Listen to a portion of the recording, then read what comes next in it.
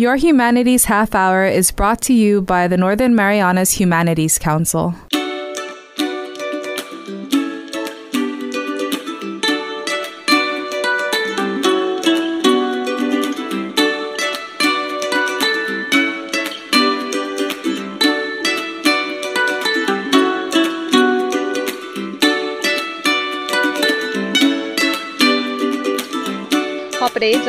Welcome to Your Humanities Half Hour. I'm Catherine Perry, and it's my pleasure to have today an individual who has joined us here in the Marianas this week for the Marianas Tourism Education Council Tourism Summit that gathered over 200 young people from local MyWave clubs at the Fiesta Resort on Thursday. He is actually also the immediate past chairman of the Pacific Asia Travel Association and guardian of Sanctuary Resorts, Mr. Andrew Jones. Andrew, welcome to the show.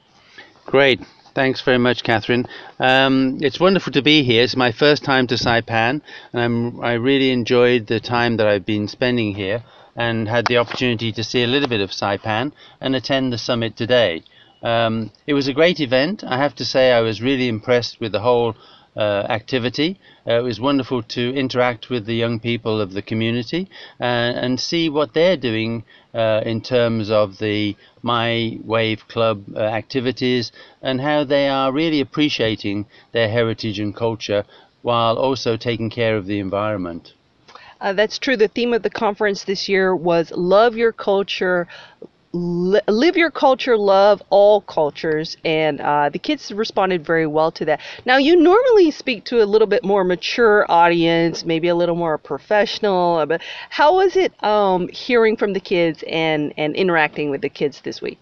Yeah, that's very true. And I was a little bit daunted by the challenge of trying to make it fun and exciting because, you know, young people are looking for those sort of qualities, I think, in terms of presentations. But it was really interesting because we did seem to connect and interact well. And of course, nowadays with social media and other aspects of communications, it's about finding a mutual level of understanding on these matters and then sharing the feelings, the thoughts and experiences. And you know, I'm originally from England and grew up in the hotel business there, and I've traveled through many different cultures, whether it's Canadian or through Asia and the Pacific areas now. So it was good to showcase some of that and to show them some of the experiences, and hopefully they gained some insight into the way other people responded to some of the issues that they're obviously experiencing in their educational process. I'd like to point out that we've actually had the opportunity to do some sightseeing with you the last couple days, and we're taping this here at Pow Pow Beach. So if there are any random bird noises going on, you know, there's not sound effects added to this interview. What have been your impressions of Saipan? Well, as I say, I've only been here for just over 2 days now, but I really was impressed because the first port of call, if you like, was the museum, and it was a really interesting visit to the museum because it had so much about the heritage and culture of Saipan, and I could learn a lot about the island within a short period of time, and it was really well put together, and I did learn a lot. And then to go out into the countryside and see some of these sites visually and in real time was really unique. And I think there are some really unique and interesting places for tourists to come and see with a lot of potential. Well, let's talk a little bit about your regular work. We mentioned that you are with PATA. For those that are not familiar, what is PATA?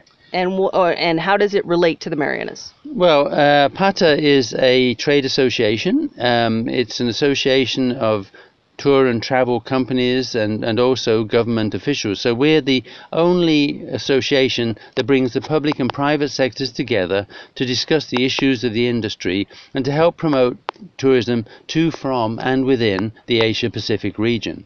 And we do have a PATA Micronesia chapter, which Saipan is a part of, and through our communications from the headquarters in Bangkok and the Pacific Asia Travel chapter in Micronesia, we're able to share information, knowledge, and experiences to help support and encourage those tourism activities in the different locations, and swap experiences from different cultures and different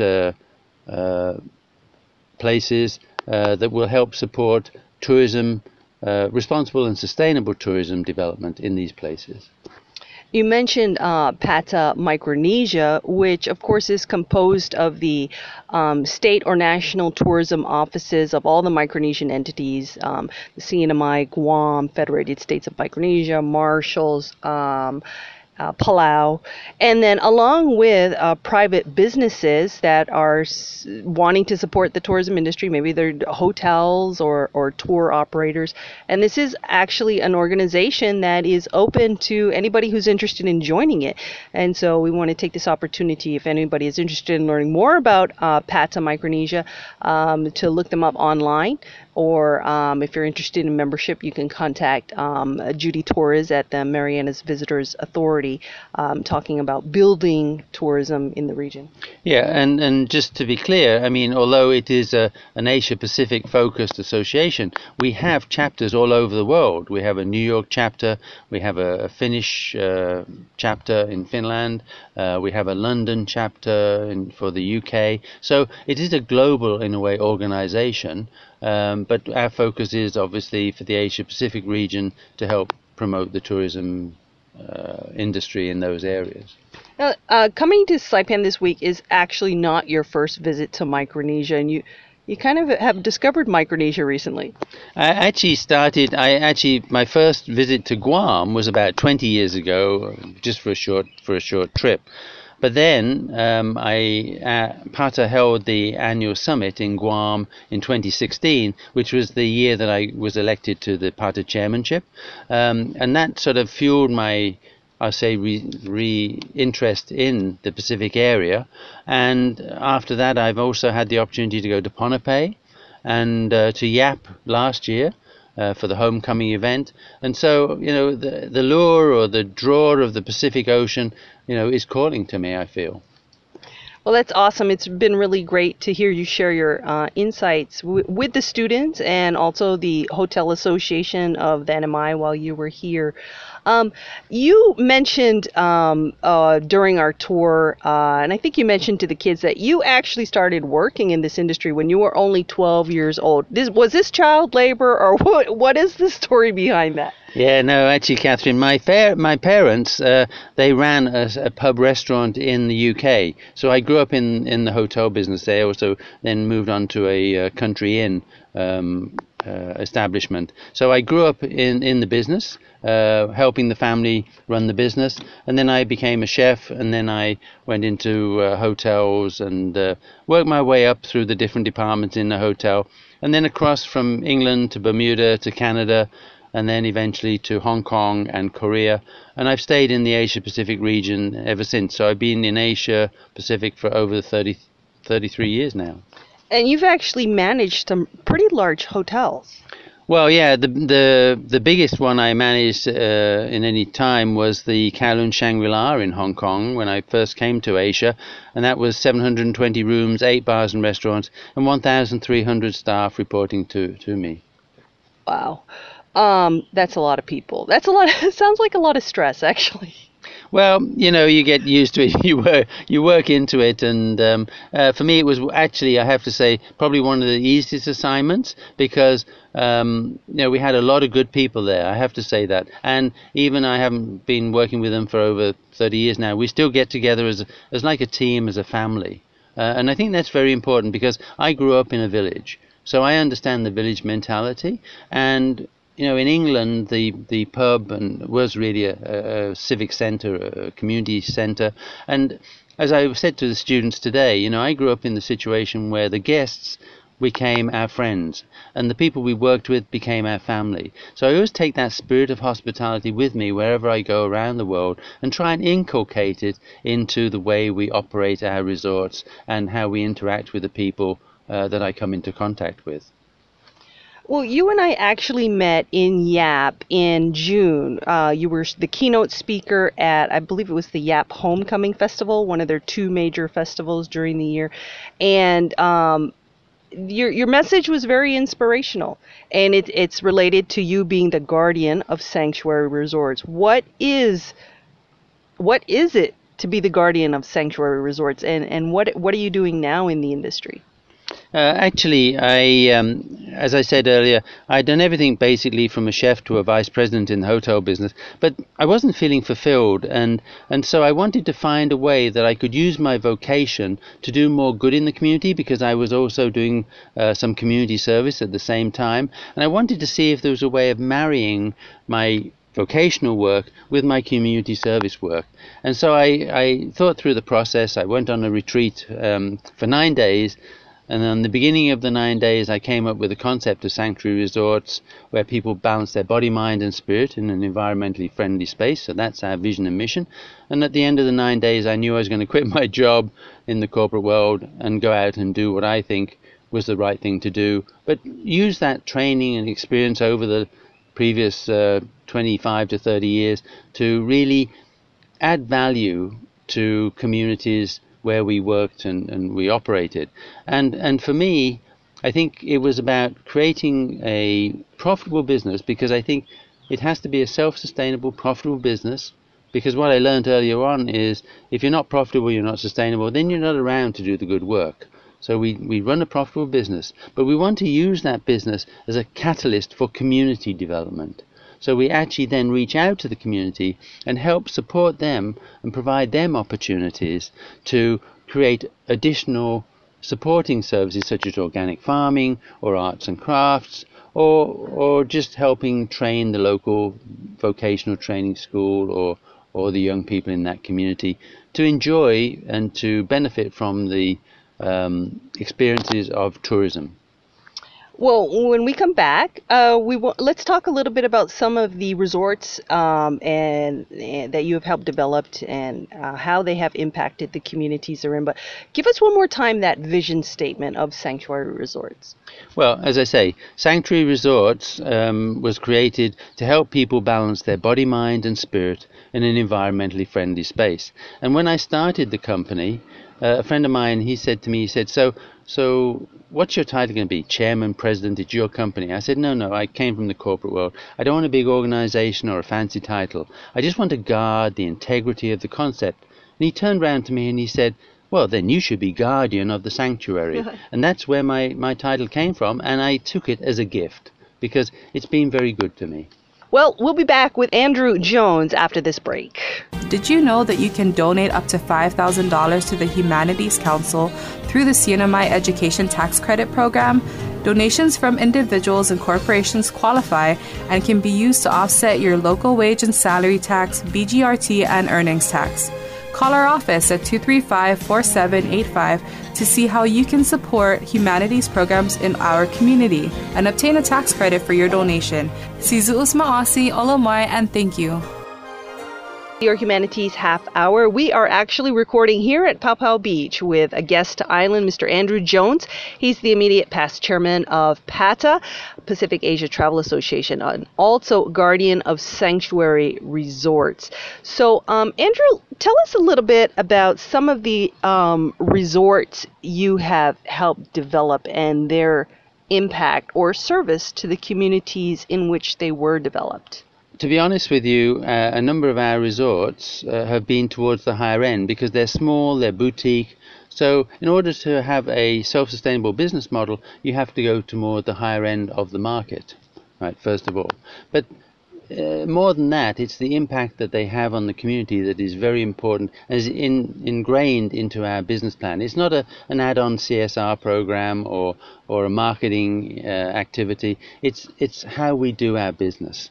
Right. So, and people say to me, so how do you find your resorts? And I'm not trying to be smart, but I say to them, well, actually, they find me half the time or most of the time.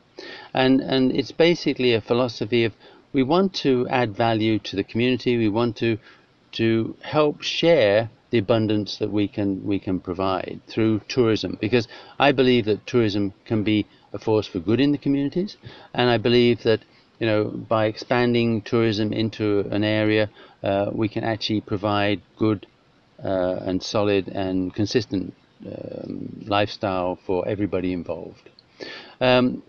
So I'll give you a couple of examples. We've actually been very fortunate because we've had 2 of our resorts were listed when they opened in the 100 best in the world by Condé Nast Traveler. When they opened. When they opened. And I actually think sometimes, although they were very impressive architecturally and we gave 5-star services, I think it was more about the philosophy that gained us that image and reputation. Because 20 years ago when I started doing this, it wasn't thought of actually. It was sort of rather not cutting edge, but rather weird. Yeah, well, I did get a few funny looks from the corporate people I used to work with. I can tell you that. But that's what I believed in, and I felt it was the right thing to do. So, you just got to do it sometimes and get on with it. We've had a couple of interesting opportunities where, say, in Cambodia, in Siem Reap, I was doing some work on a project there, but also talking to some government and NGOs about the problems that they were experiencing at the time with child sex tourism and trafficking in women.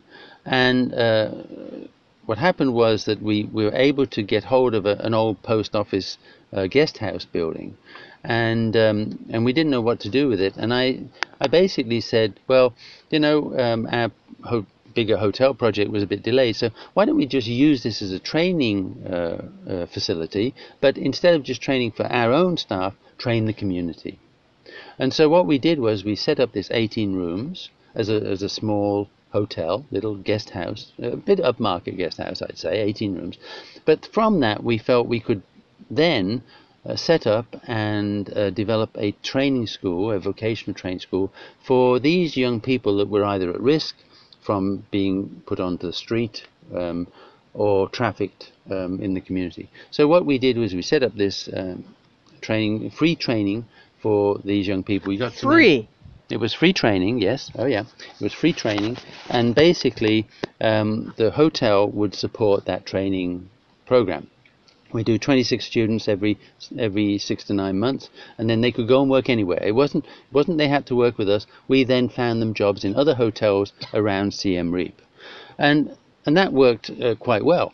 I mean, unfortunately, when we first started, we couldn't find any of these young people to come and take the free training, and that was a lesson learned, because what we found out was that the NGOs were saying the young people won't come because there's no money to feed the family. So actually, they're not interested in careers, and 6 months from now they'd say, how am I going to feed the family now? So what we did was we gave them a small stipend for the students and a bag of rice for the family to feed them every so often, so the students could come and have the free training. And you think that's okay and a job done and that's fine. But actually what happened was something that we hadn't actually imagined, was the guests who came and stayed at this guest house and learnt about the vision and mission of what we were doing, then started to look to other ways to help support these young people and their families. And we ended up helping to support 12 villages, did several hundred water wells to provide water and sanitation for these village people, and raised about $500,000 from donations of the guests. So we had a business model that was profitable. We were able to support the training school through that business model, and then we had the additional ripple effect of helping in other ways to support the families, and it was a win-win for everybody. Was getting the kids to come in and finding that they needed food to feed their families the only obstacle that you had in this particular project? Well, I mean, I don't want to oversimplify it. There was other challenges. We were very fortunate because we had some industry people that we knew, and I've been in the business for a long time, so they could donate some of the equipment we needed. We hired a good chef who was willing to donate his time to do the training and set up the programs for us. A lot of people sort of in the industry came together to support the initiative because, as I say, in those days there wasn't a lot of this going on. Now you see more and more of it, and I have to say I'm very happy to see more of these sort of social ventures, I'll call them, developing and helping out. We had to get around some government bureaucracy in some of these jurisdictions, and of course, corruption is I have to say quite endemic in some of these communities. So we had to sort of go around that. We don't participate in any of that. We were very strict, and we made sure that we followed the law and the rules, but we also didn't engage in unfair or unjustifiable practices. So some of those things, yeah, you came across and had to find ways around and better way. But where there's a will, there's a way, and we felt that it was a meaningful, an important thing to do to help support communities, and it's still going on now today. A lot of our listeners are from the Philippines, or maybe they've visited there and they're familiar with the island of Cebu. And you recently helped develop a project there. Yes, in Cebu, in a place called Dambantayan, which is the top north of the island of Cebu, the local owners were developing a resort there, and they wanted some help with it. So I got involved with helping them to create a concept for this area of northern Cebu. And again, we use the sanctuary concept of body, mind, spirit, environmentally friendly. And it's really close to a place called Malapascua, which is a smaller island, which is the home of the thresher shark. And for those of the seafaring people in the audience, this is one of the few places in the world you can see the thresher shark. Malapascua is known as the home of the thresher shark. Sometimes it's called the kung fu shark because of the way it feeds, and it flips its tail. It has a very extended tail fin, and it flips the tail to stun the fish, and then that's how it eats. And it's quite unique shark, and they have some issues there because some of the local fishermen, they use bombing and chemical fishing techniques, and so we wanted to bring them away from that type of thing, because it's very important for islands, wherever they are, to maintain and look after the marine life. And so we're working with the Department of Tourism for the Philippines and some local tour operators and dive operators, and by working together as a team, we're able to secure a marine sanctuary around these areas, to help regenerate the coral and to look after the biodiversity of the area. So again, we've used the resort as a catalyst for community development, for marine conservation, and for helping the local community develop organic farming, arts and crafts. We work with a local vocational training school to help them to develop tourism and hospitality related programs. Now, with the disclaimer that you've actually only been here a couple days, at least this your first visit, right? What potentials, what opportunities, and what challenges would you say Saipan specifically has based on your experience? Well, is it the glass half full or half empty? For me, I come to a place like Saipan and I see a variety of different opportunities.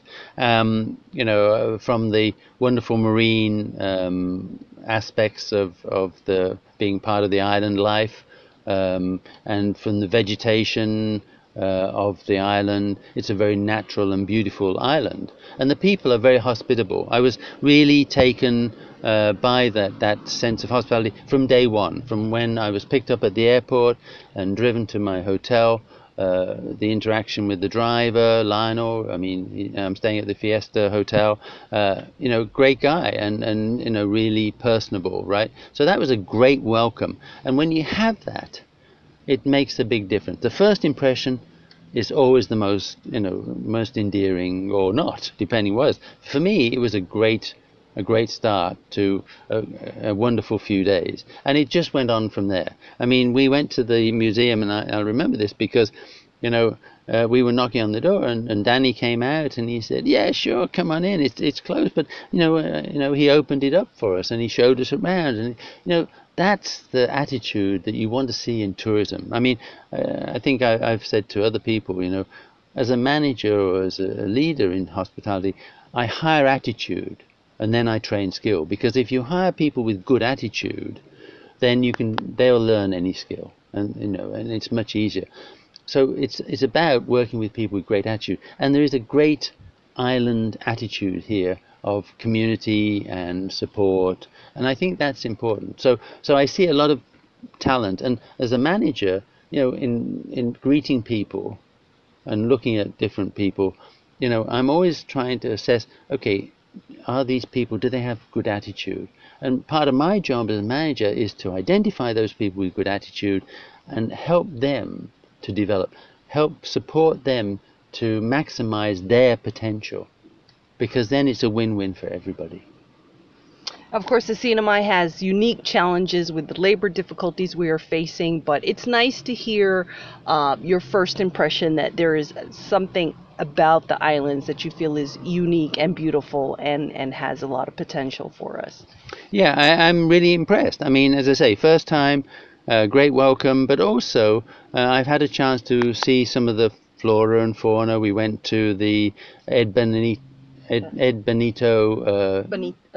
Park. The Bonita Park, and that was really an eye-opening experience, because I could see the natural vegetation and the variety of vegetation, and you got a really good feeling about the whole area, right?